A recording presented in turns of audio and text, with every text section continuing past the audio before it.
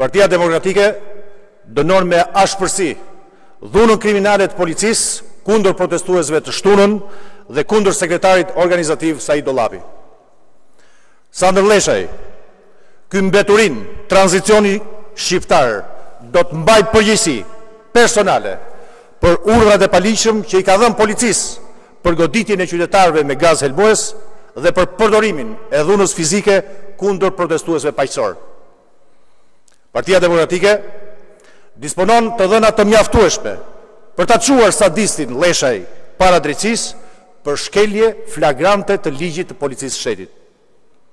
Prokuroria duhet të nisë menjëherë hetimet për të provuar se urdhri për dhunë shtazarake kundër qytetarëve është dhënë nga Sandër Leshaj me porosi të Edi Ramës.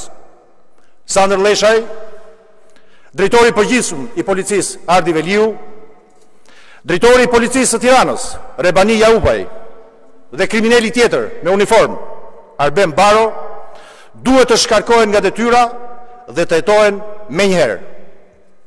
Ka prova filmike se si Sandër Leshaj, i cili në shkelje të ligjit komandon operacionet e policisë kundër opozitës, është ai duke u larguar si hajdut nga dera dytësore drejtorisë përgjithshme të policisë së shtetit, pasi njoftohet shtunën mbrëmje për zhvendosjen e protestës opozitës drejt parlamentit.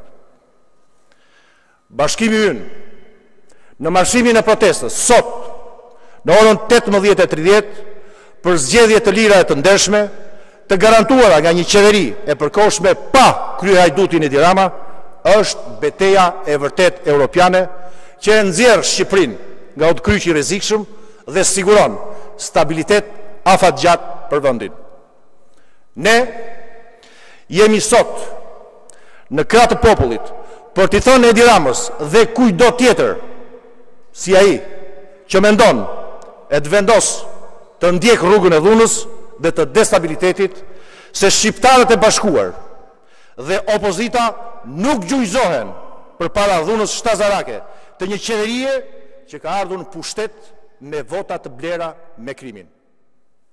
Faleminderit.